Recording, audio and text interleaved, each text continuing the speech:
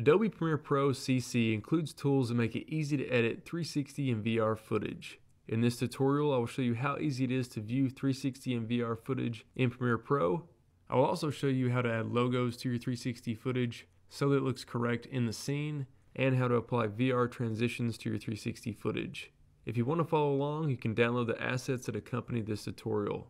In Premiere Pro, I've got some 360 footage here in my sequence. As we can see, it's in the equirectangular format, and that's the format your 360 footage will likely be in after it's been stitched together. And equirectangular is also the format we will need when we're working with our footage in Premiere Pro. Very quickly, I want to show you how you can add the toggle VR display button to the program monitor toolbar. Just come over here to the little plus icon, click that, and then you're going to see the toggle VR display button. I'm just going to click it and drag it to my monitor toolbar and click OK. And now we can go ahead and select the toggle VR display. And this will show us kind of a POV perspective of our 360 video that we can click and drag around to look at our 360 footage. Whenever you want to turn this on and off, it's very easy. Just click on that little icon and it will toggle it on and off. Now, it's important to note that equirectangular footage requires specific effects designed to work on 360 and VR video in order for them to look correct. Just to demonstrate, I'm going to apply a traditional Gaussian blur effect to my 360 video. I'm going to select the blur and apply it to my footage. And under the effects controls, I'm going to increase the blurriness here. And I'm also going to turn on repeat edge pixels. Now, if I actually pan around here on the 360 video, if we look at the back of the video, we're going to see we get this seam line right here. And that's an artifact you're going to get whenever you use effects that aren't created specifically for VR footage. We'll also get some distortion up here at the top and bottom area. You can see how it's kind of pinching all the blur together at the top up there, and the same thing will result down here at the bottom. And we definitely don't want that on our 360 video. So I'm going to go ahead and select that blur effect and delete it. Premiere Pro features specific effects that are designed to work on 360 footage, and we can toggle those VR effects by coming over to the effects panel and just typing in VR. And you're going to see the immersive video effects, which has all of our 360 VR effects inside of it, and those are signaled by the VR in the name. So very quickly, I'm just going to apply the VR blur effect to my 360 footage, and I'm going to come here to the effects controls and increase the blurriness. And now if we look around our 360 shot, we're going to see we don't get any seam lines on the back, and also at the top and bottom areas of our video, at the pole areas, it looks correct for our 360 video. And that's the key difference that a specific VR effect is going to have on your 360 footage. Now I'm going to go ahead and delete that blur effect and show you some of the other powerful 360 VR effects in Premiere Pro.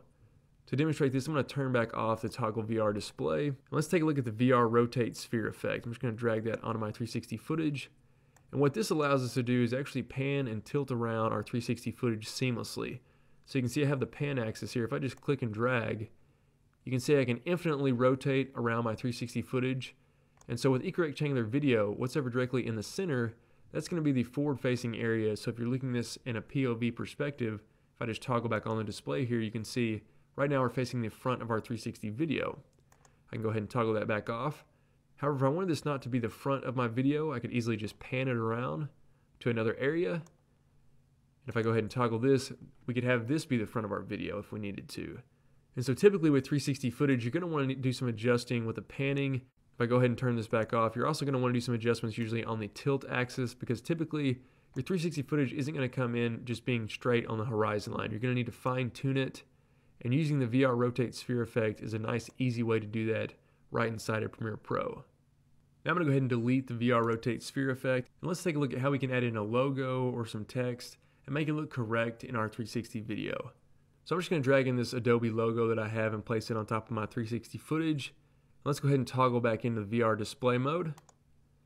And now as we look at the logo, we're going to notice something. The logo is kind of getting wrapped around and it's getting bent at the edges.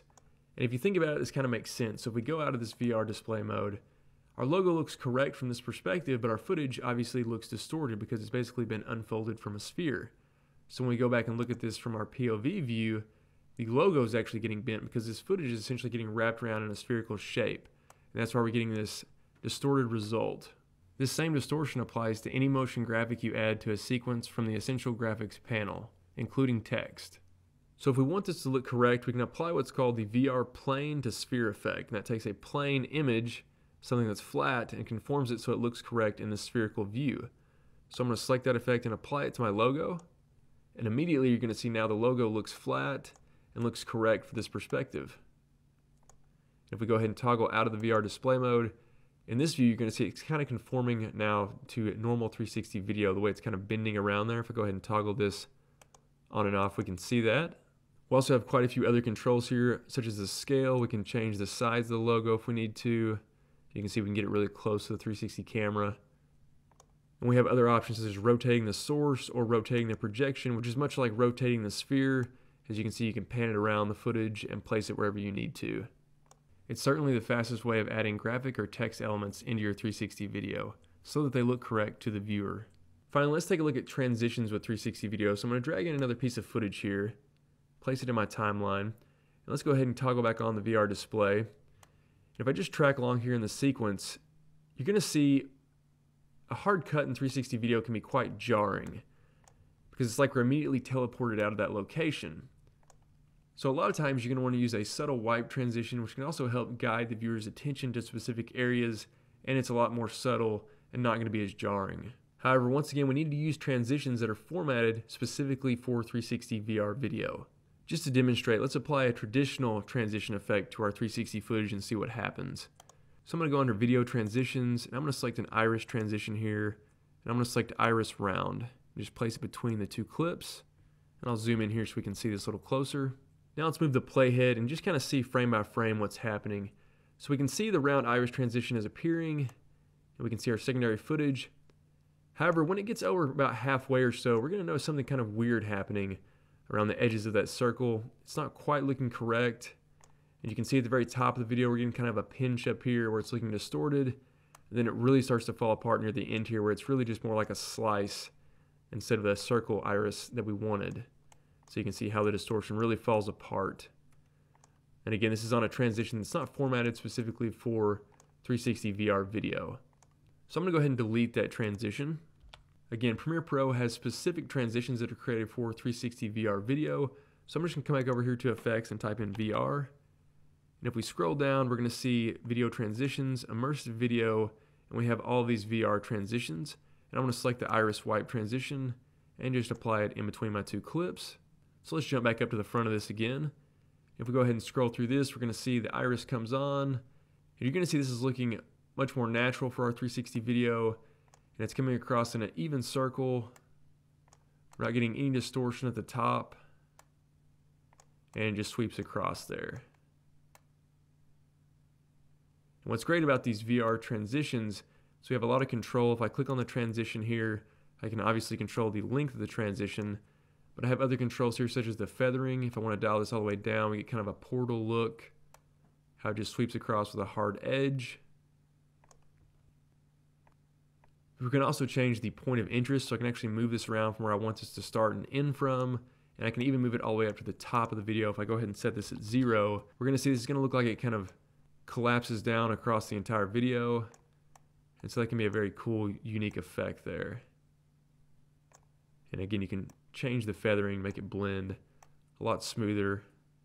It's just a much more natural transition for 360 VR videos. And that's an overview of editing 360 and VR footage in Adobe Premiere Pro.